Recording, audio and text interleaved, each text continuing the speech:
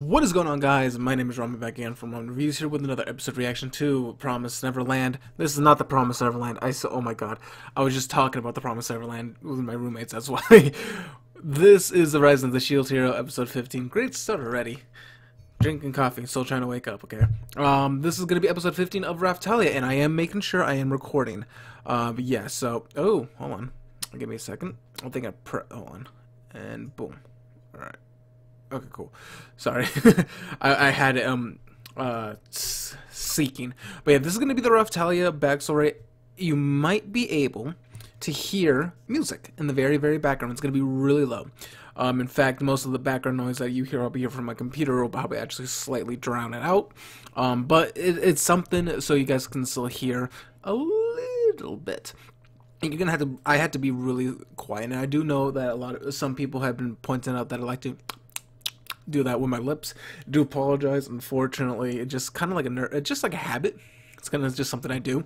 Don't really even realize it until I like watch my reaction parts, and I'm just like, oh shit, I do that a lot. But it is what it is. If I could add sound completely, I would, but I can't. So I'm doing this as much as I can.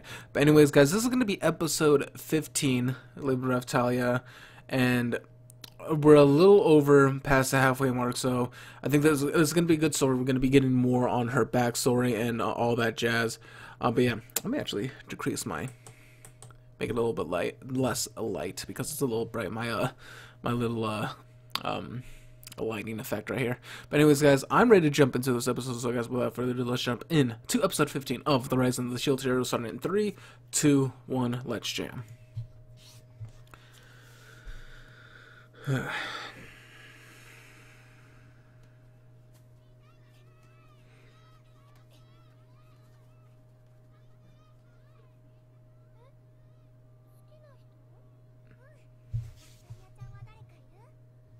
You will.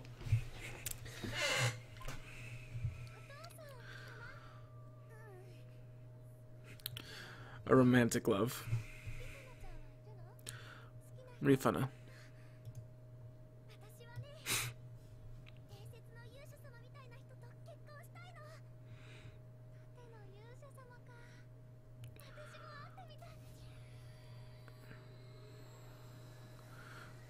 Oh shit. And then that's when the wave happened.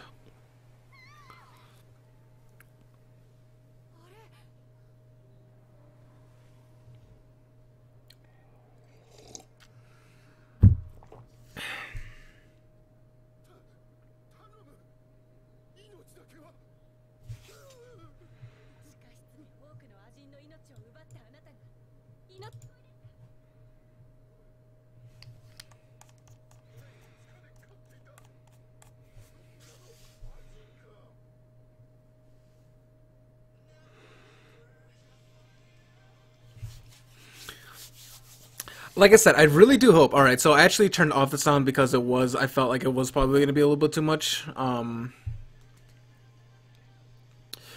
Because it was showing that it was actually picking up a little bit more than I wanted to. So I actually turned off the sound. But I increased it so maybe you could actually hear it.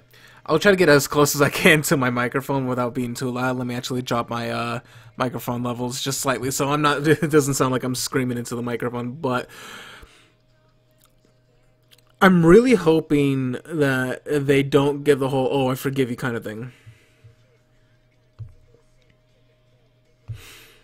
And I just realized, like, it showed Rifana, and oh man, what's that guy's name? Pobar?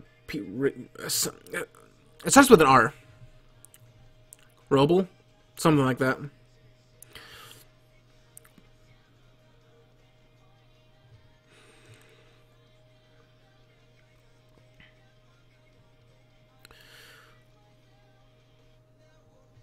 I also heard that we're also going to be getting Maltese.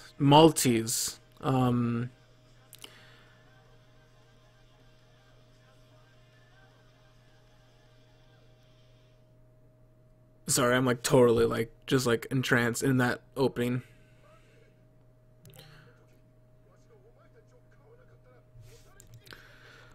To defend himself.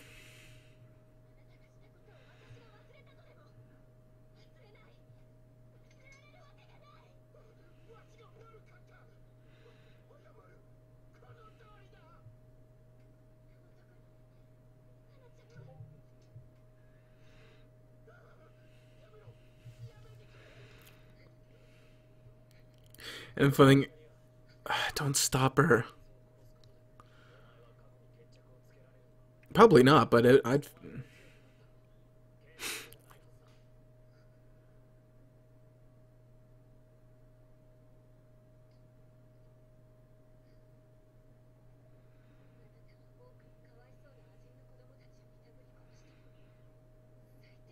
Oh, I think his name was Penbar. I think.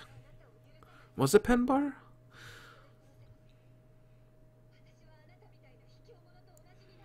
That's not true. You're just killing him. It'd be different. What you should do is torture the fuck out of him.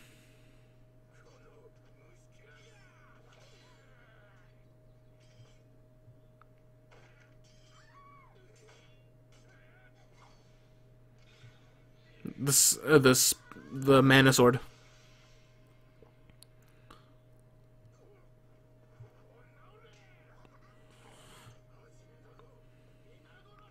Where's the other guys? Like, where's Shield Hero? That's not gonna kill him.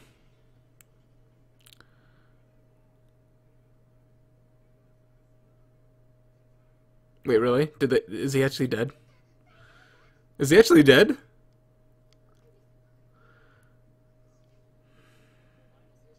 Hmm.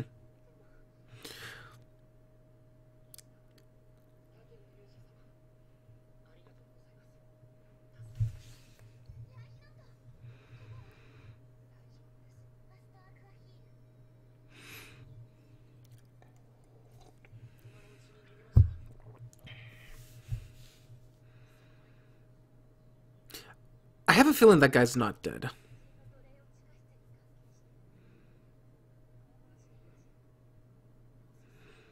It seems too...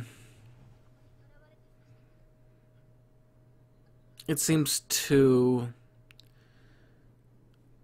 subtle of a death, I feel like. That's why I don't think that he died.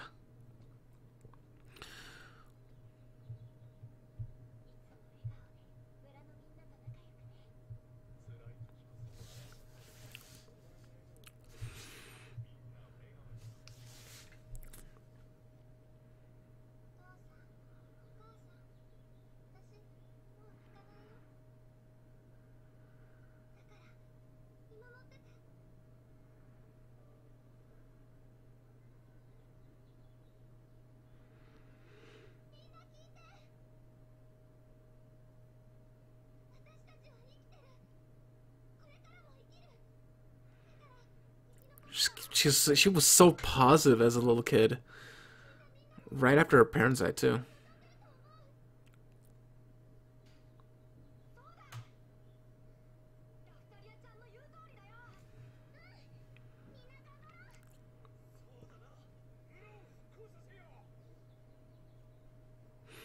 He actually inspired hope. But then, of course, that's probably when that...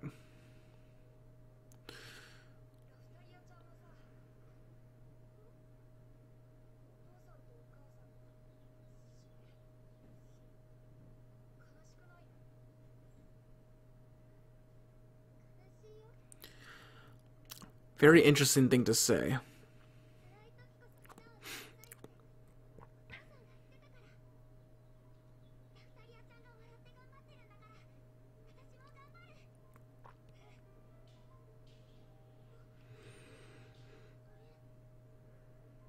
Imperial.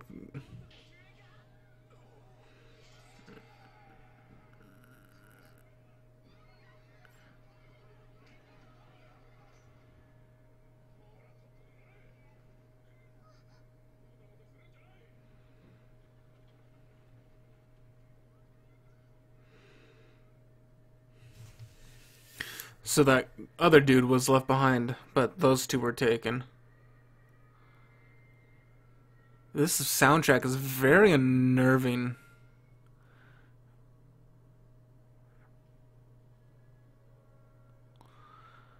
It's very unnerving, like, sounds. Actually gave me, like, slight chills on my arms listening to that.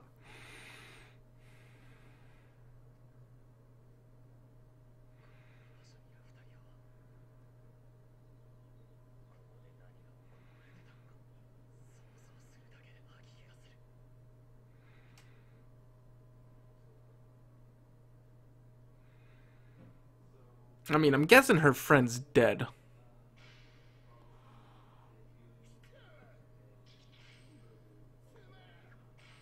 Because she's not screaming. Mm.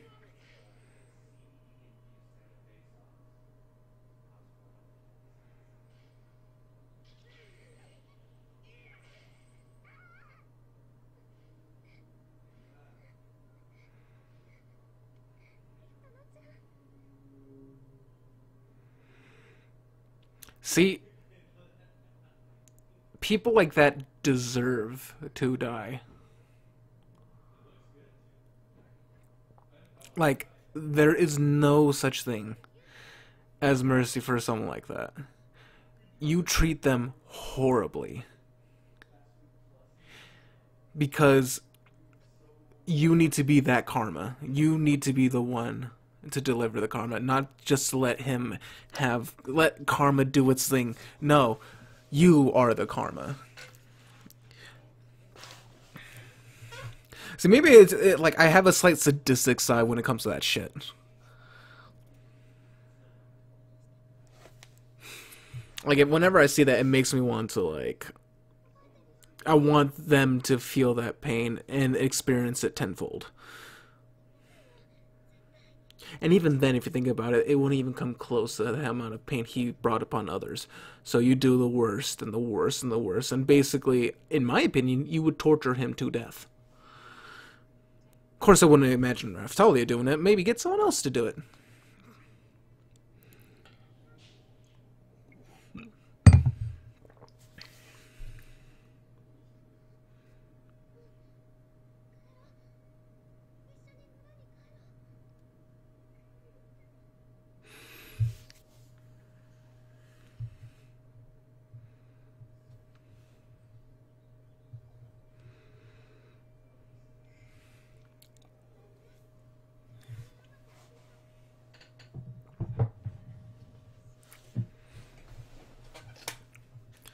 I mean, I'm assuming that she died enduring, and that would have gotten me.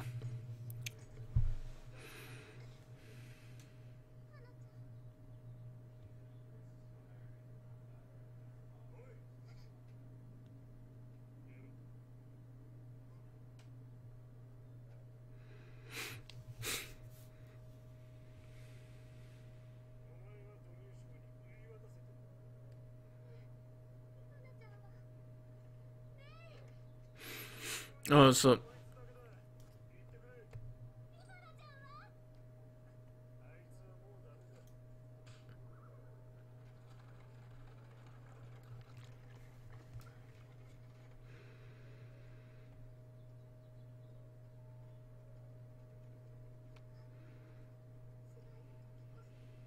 but she can't.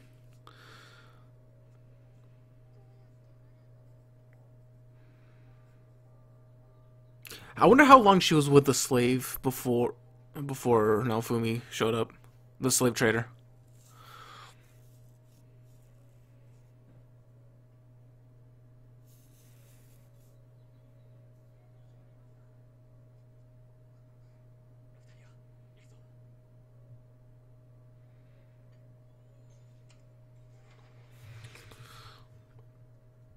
Okay, it's not her.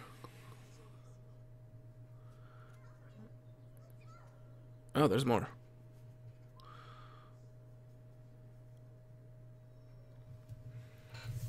I'm pretty sure like one of them are gonna at least talk every time. Every time she says there's someone over here, she's gonna get her hopes. Oh, is it her? No. Oh, that's him.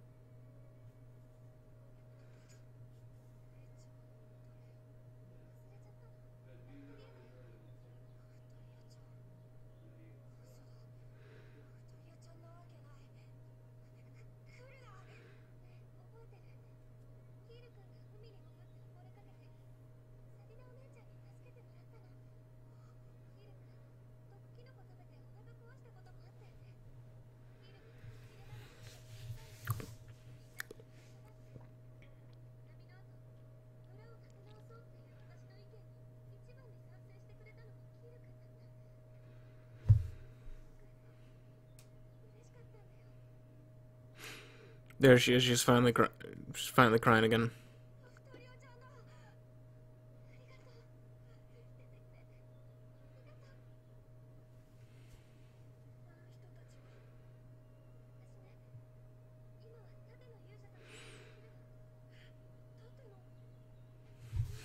The one thing is that she really wished for to meet up with the shield hero, and sure enough.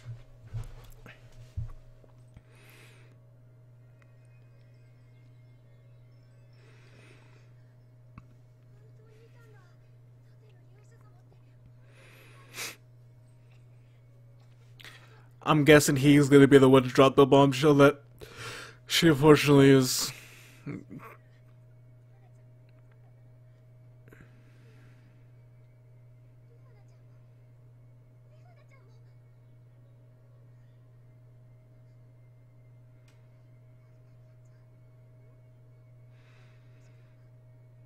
She's still stuck in there?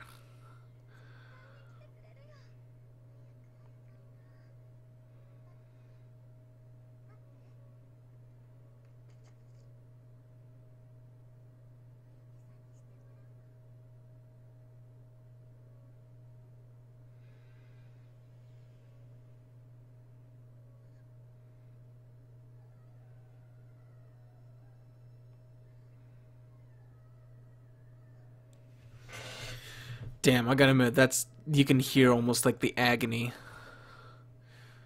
Oh, that's brutal.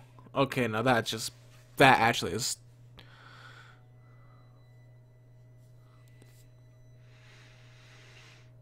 How long was she gone though? Unless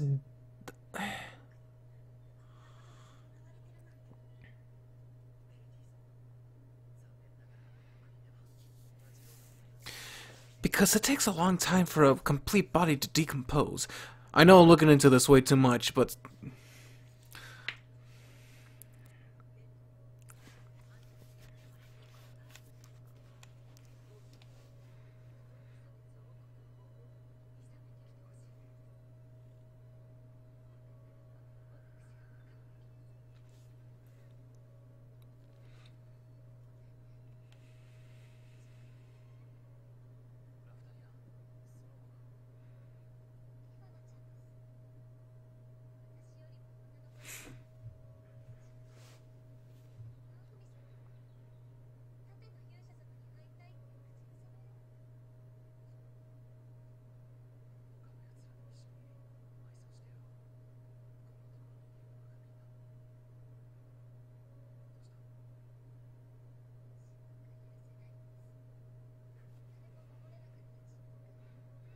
you couldn't do anything.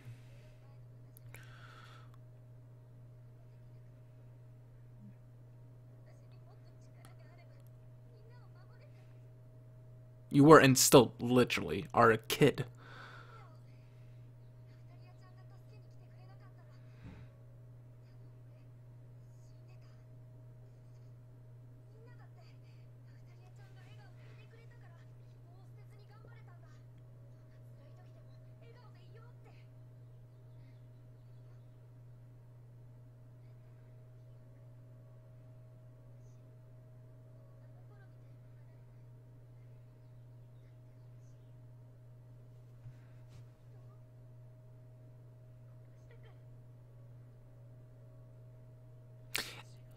He didn't. He fell. He fell. I still don't think he's dead though. I didn't see the body. Plus, you got a double tap. Throw a boulder on him.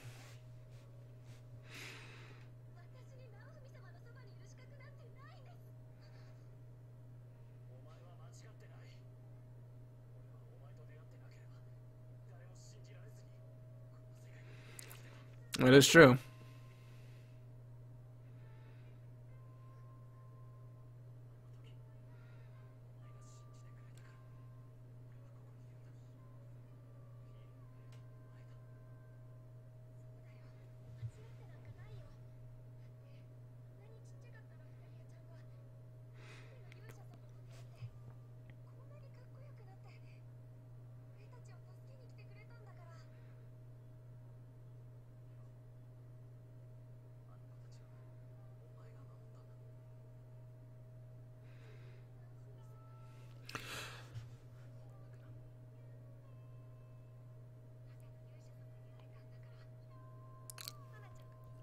can't tell. I know if I'm listening to the music. It almost sounds Celtic.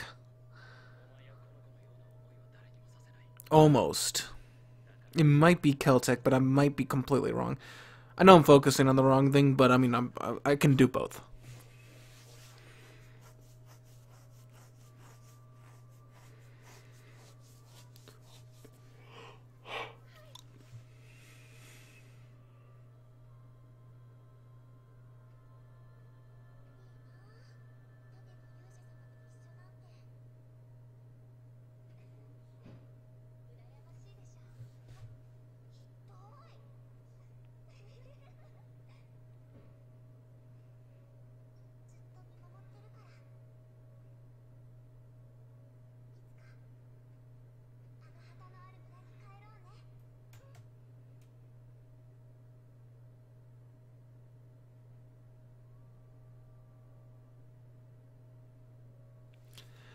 This was a very somber episode. But that she was able to send her off.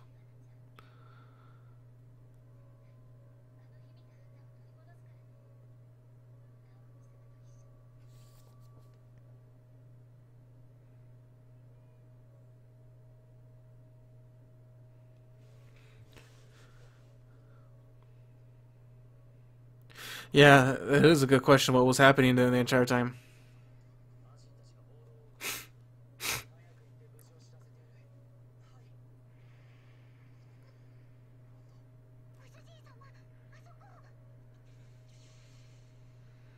It's an obelisk. I knew it. I knew it. You didn't. I didn't see the body.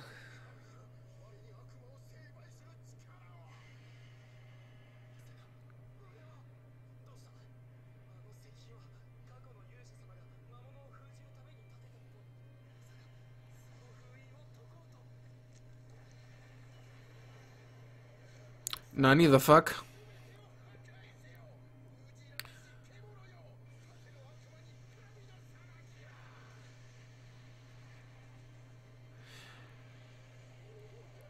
It's a fucking dragon. You're gonna die. Now you're dead. See? It's a is that a fucking T-Rex?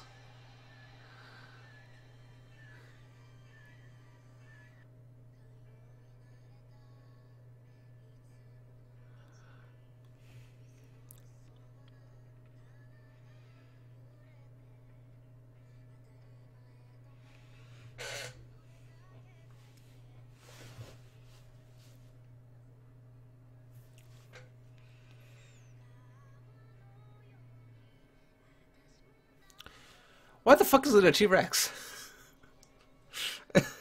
Okay. Okay. I'm gonna guess what the next episode's title is gonna be. Monster. Or The Monster.